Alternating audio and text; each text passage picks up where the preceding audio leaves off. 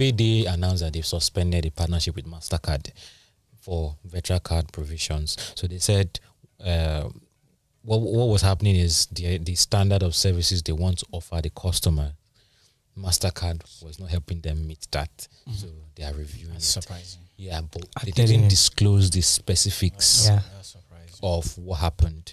And they're telling users to just go to Visa and create their virtual cards. So for context, for those who are wondering why this is a big deal, most online transactions right now in Nigeria cannot be done through Nigerian banks.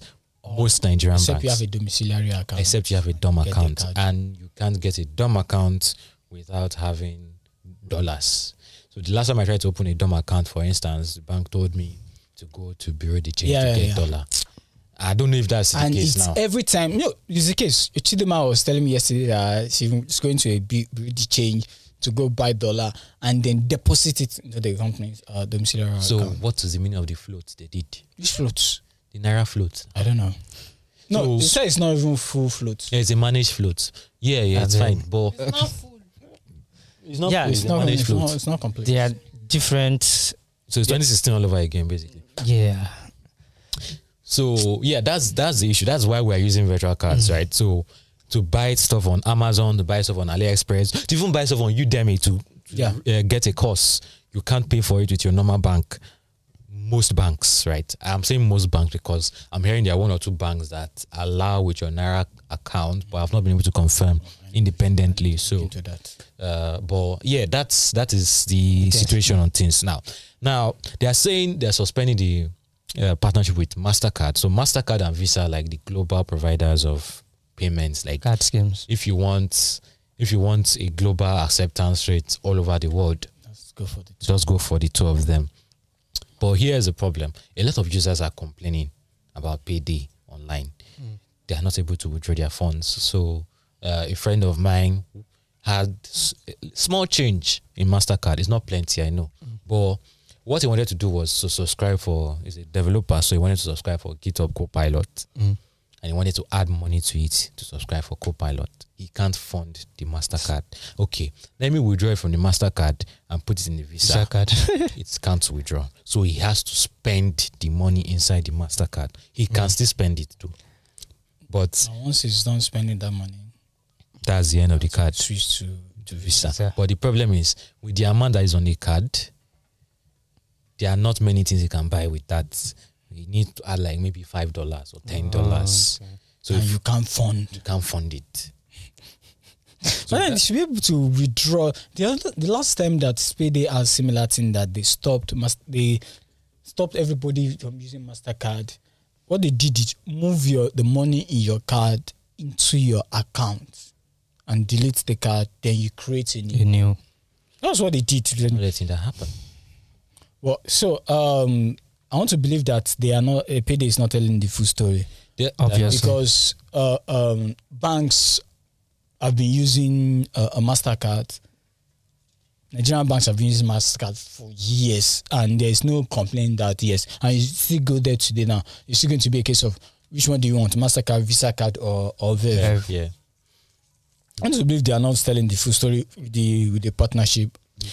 Yeah. I mean, I've been seeing a lot of comment. So it's not good for a company that raised about say $3 million just barely a year ago, thereabout. Just few months ago. And you are seeing, so this is what I don't like about fintech companies, that I'm seeing complaints about you every time I go online. It doesn't make sense. And with this news, I've been saying a lot of complaints. Oh, people can't withdraw their money. People can't do this. I'm like, what's going on? Customer service. Is it just customer service? Yeah, it's customer service. So there are some fintechs that you send them a DM and you don't need to go and drag them on the TL and they just like attend to you and fix your stuff. There are some that you don't even need to even. You don't need, no, DM. There are some that you don't just DM them and they just fix it. And there are some that you have to drag them, tag them, and invite people to help you tag them. But yes. But in this situation, I don't think it's a customer care issue. I think it's a... What's technical? Maybe, yes. It's a technology technical issue. So if you call customer care for something customer care cannot solve, I mean, they are saying, I'm sure, I don't know the specifics of the issue, but they're having issues with Mastercard, which means that thing is deeper. Which means someone from customer care can't just say, "Oh, you can't withdraw. Okay, let me do this for you. I'll just move." It can't be moved. So, no, which is why I said it's like they are not telling the full story, because you have people that have been using brands that have been using them over the years. So the issue with virtual cards recently has been this issue of chargebacks and insufficient funds. So Mastercard and other global payment services providers interpret those insufficient funds a lot. So what you guys do, I'm targeting all of you now.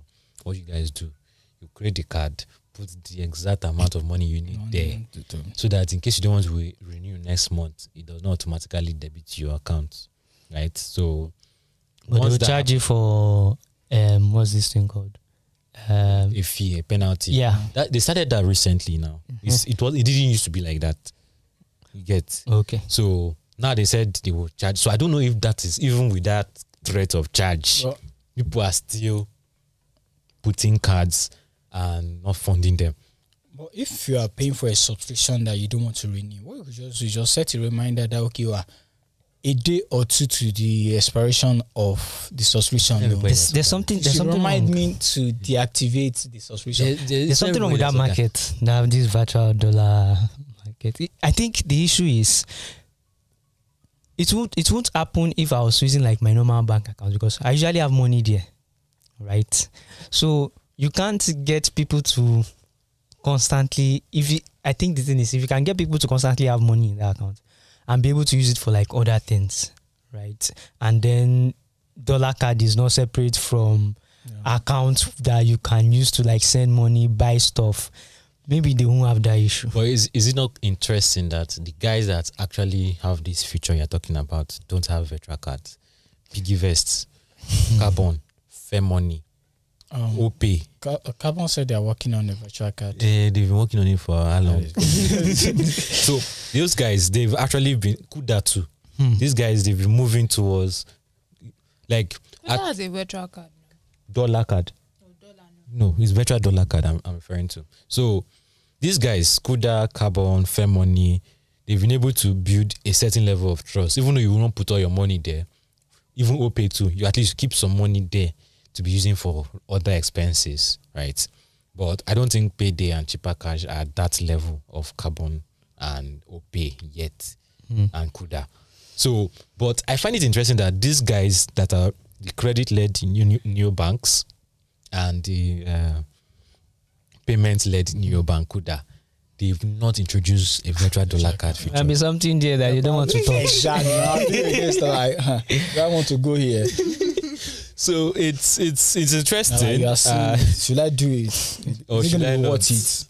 So that might be why you don't want to touch it. But I mean, that's not the only issue with Payday so far. So we are hearing that the co-founder, she was not originally part of the founding team, but Payday's co-founder and chief operating officer Ogechi Yvonne Obike has stepped down as COO of the company. So she was brought in at a time when they just raised their seed round or pre-seed round to kind of standardize operations, and she really changed a lot of things in Payday. But she's saying at this point, her goals and the company's goals do not align. But yeah, hers is the most high-profile exits. But I've seen like one or two people that have already said, "Today is my last day at Payday," and I'm wondering, okay, what's going on? So I'm seeing customer complaints, I'm seeing partnership withdrawals, and I'm seeing employees telling me. So some of them are contracts, some of them are full-time. I'm seeing employees saying, "Today is my last day at Payday." So yeah, what is going on? I reached out to the co-founder Favor, but of course, obviously, he was never going to respond. I didn't expect him to.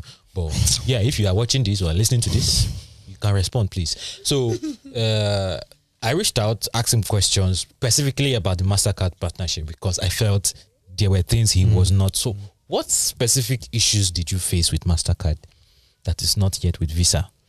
And yeah, they are now charging card creation fees. Back to you. $5.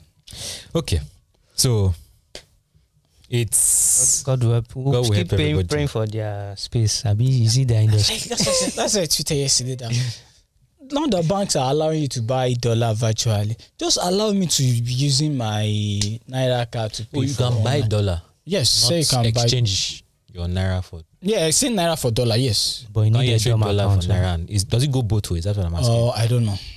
I actually don't read it. I only heard that you can buy dollar on some of the bank platforms. Like, oh, interesting. Just allow me pay online and. You push your allow us pay online. Allow me pay online. Not much, please. just Udemy, ChatGPT. They allow us. What will happen to all them Payday? No, see, it will be a competitive playground, right? Have the best rates. Best rates The best win. man win. Best customer service win. I mean, my bank now, I don't complain about them too much.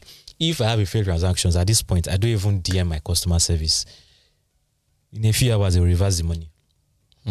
That is my own issue, right? But there are some fintechs that you DM them, they never ever respond to you. My bank takes 2 days to respond, but I know that okay, they respond eventually.